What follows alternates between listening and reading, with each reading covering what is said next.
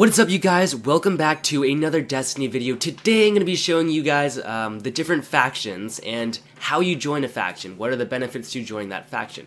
So to get over to our first faction, you're going to have to be over here and just run over this way. Now you can look at your little ghost thing here, and it should say, so the tower, to the Tower of the North, that is where one vendor is, or faction leader is. And then the other one is to the hangar. So let's go over to the hangar first. I'm actually only going to check out the vendor or the faction leader in the hangar, but the other one is over to the North Tower. So yeah, just head over there if you guys want to check out the other one. Now, each vendor actually has different perks to them. Like I keep saying vendor. Each faction has different perks to it.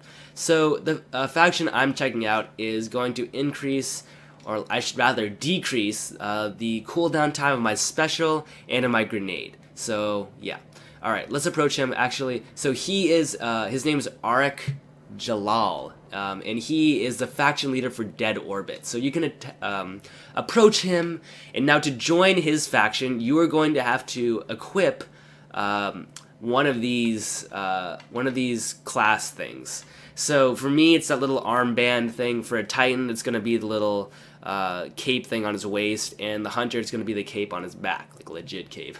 But yeah, guys, this is what they look like. I'm actually going to buy one. So this one is called Death of Fate. Our fate is not sealed. With proper will and enough force, it can be rewritten. It's very cool. The other one is Willful Exodus, till even the stars heed our calling. Now, these ones both look pretty cool. I'm not really sure which one to go for. I'm gonna go with this one. So it says reputation gains applied to Dead Orbit when equipped. Reputation gains applied to Dead Orbit when equipped. So they both do that. Now they're both pretty much the same. They just say different stuff under them, which is kind of cool. But I'm gonna go with this one. I like the saying more. So we're gonna go with that one. So Death of Fate. Now we have this in our inventory. Now let's go equip that. Alright, now it should, there it is. Looking pretty cool, looking pretty swag. So that is it, guys. Now I guess my understanding is that you can receive missions from Dead Orbit now. So I'm gonna read you guys the description. So Dead Orbit only grudgingly maintains a presence in the tower to arm and outfit their champions in the Crucible. Very cool.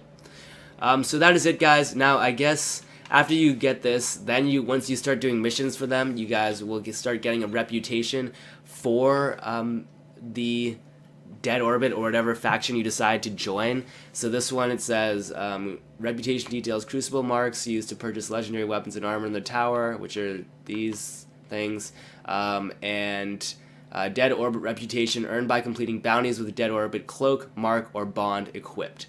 So anytime I guess you do a bounty, you get a and you have the Dead Orbit thing equipped, then you do missions for that Dead Orbit, and then I guess you move up in your Dead Orbit rank, or for that matter, whatever faction you are a part of.